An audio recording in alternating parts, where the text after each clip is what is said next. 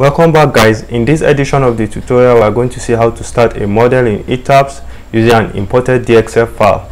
So if you are just joining us, kindly click the subscribe button, like and share our videos with your colleagues. So let's get to the business proper. So this is the general arrangement of what I'm trying to model in Etabs. So as you can see on this part, I've reduced it to just grid lines, columns, beams and the slab. Let me quickly show you what I'm saying. Let's change this layer. Let's put it on arch. Let's try to turn off some of the layers. Turning off this, you see the whole of the slab layer is gone. Turning off this, the whole of the grid, the beams are gone. Turning off this, the whole of the columns are gone. So let's bring everything back so they are like this. Let me quickly show you how to put them up like this. If you are drawing your beams, all you need to do is to use the line command. For your columns and your slab, they need to be enclosed as such. Ensure you use your rectangle command. So it's going to be something like this, and please ensure that each component is assigned to a particular layer. If you check my layers, you'll see I have the slab, I have the grid lines, I have a particular layer for column and another one for beams, and I've already shown you what they look like. So quickly, for you to start a model in Etabs or export a model from AutoCAD to Etabs, first thing you need to do is to prepare your DXF file. So to do that, there are two ways about doing it. It's either you open up a particular page again, then maybe say start drawing, then copy and paste that general arrangement, that is the column, beams and the slab, in this particular place, or you go back, you do the same. You can also do it here without having to copy it to another page, and that is my most preferred method, and that is the method I'm going to show you today. So to do that, you click on your save as. On your save as, go to tools, click on it, then you go to option. On option, go to DXF option, then ensure that you click on the select object. After doing that, click on OK.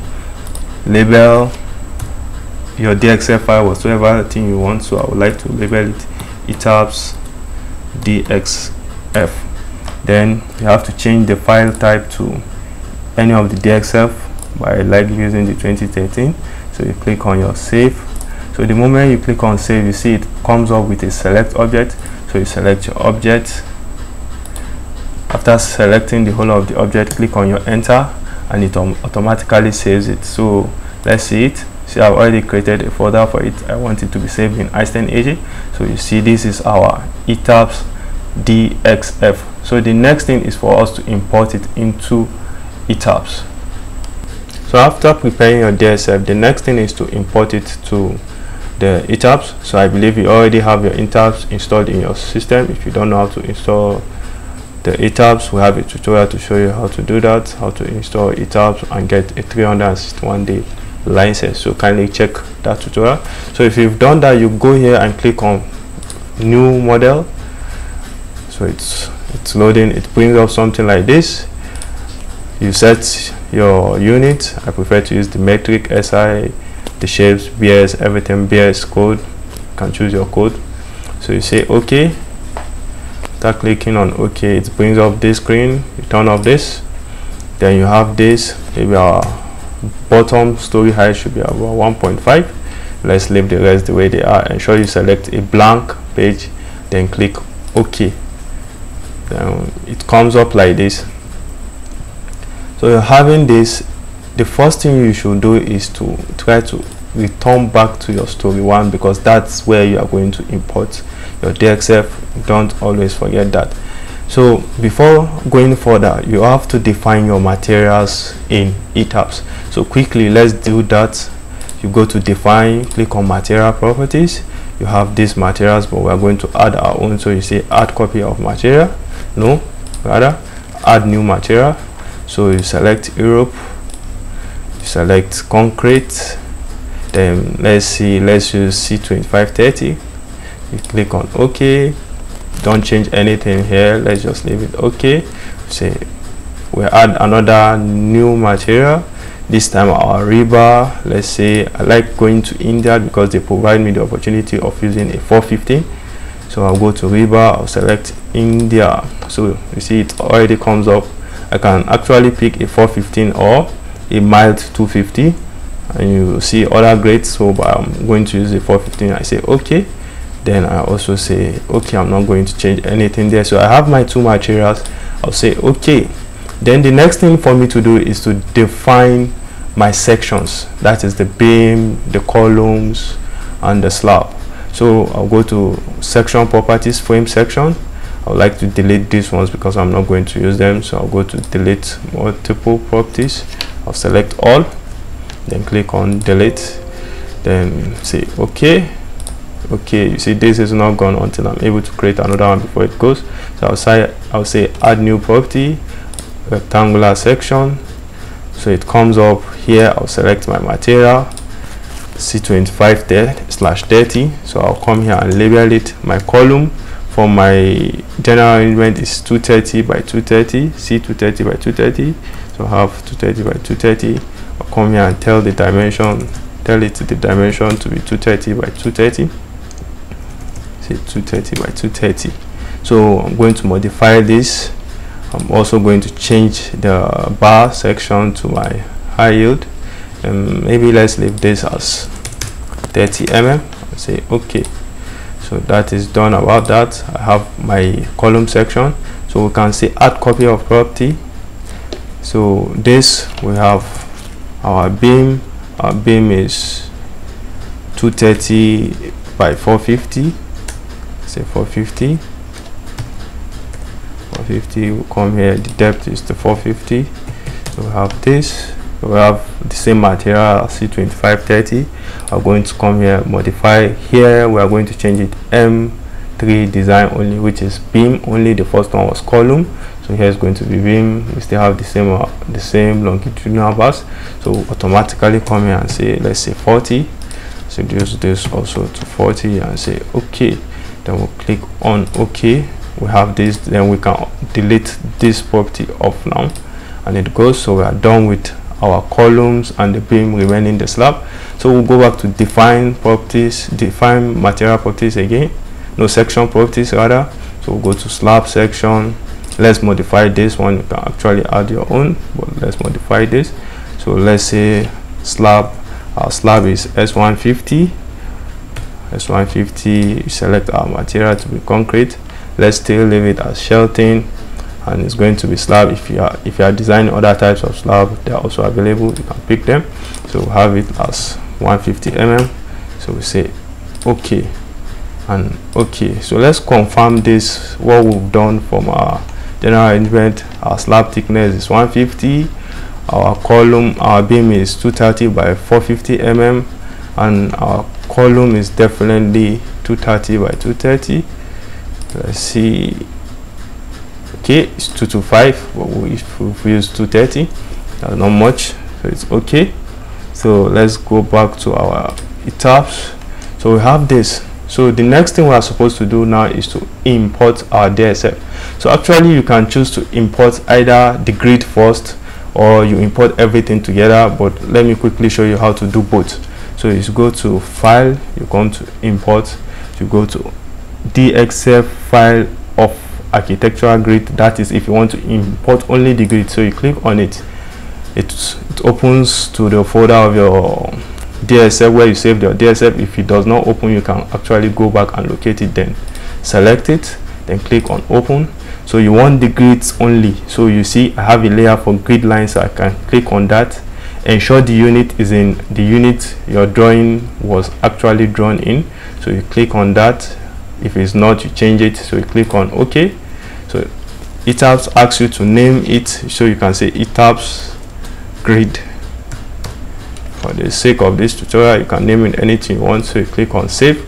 So it automatically generates your grids for you. You can choose, you can see everything is in numbers. Maybe this side you want it to be alphabet.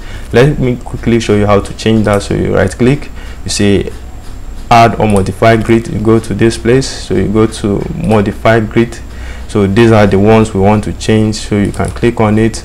Let's say we want this to be alphabet A, this B,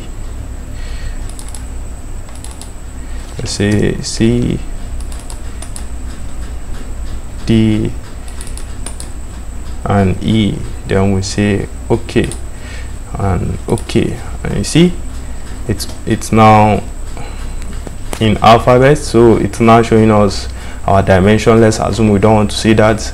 You come here, set display option, you go to your display, you come to dimension lines, you put it off, and you say OK. You see the dimension is gone, and you have your grid, so you can actually choose to start drawing your columns and the rest, but that will be too stressful.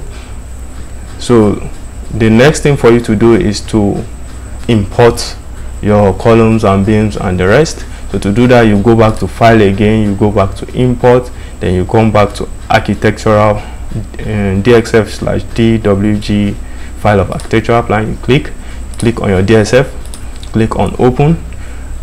Ensure you change the story to story 1 because that's where you want your DXF file. Select. We already have our center line, so we don't need to do them, so we uncheck this and we click on OK after ensuring that the unit is also in millimeter. So we say OK. So after importing your model, the next thing for us to do is to start modeling our structure in Etabs. The first thing to do is to go to options, go to your architectural plan options. We have to start by modeling the column first. So we'll go here where say deselect all, then we select our column, we say OK. Actually, this is not the only place you can do that. You will notice that we are now seeing only the shapes of our column. So we want our columns to span the whole of our stories, so we'll come here and select similar stories.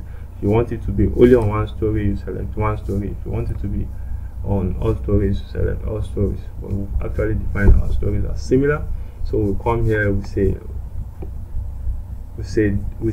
it as this. Then we'll go to display, we'll go to plan view, then we'll go to architectural. You see it is only the column that is showing, so we'll click on it, then we'll right click and we say add column object, and Etabs automatically adds your column for you to the whole of the story because it's on similar story and all of them are similar to story 1. So the next thing for us to do is to add our beams. So we can come here, select this and say hide or show, then come to our beam and say hide or show, so it comes up.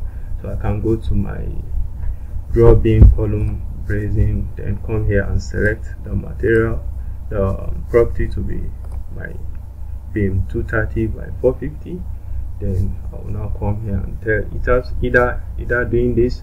There are two methods of doing this: either going and pointing my cursor to each beam and right clicking and telling Etabs to add beam member, so you see it automatically adds those beams.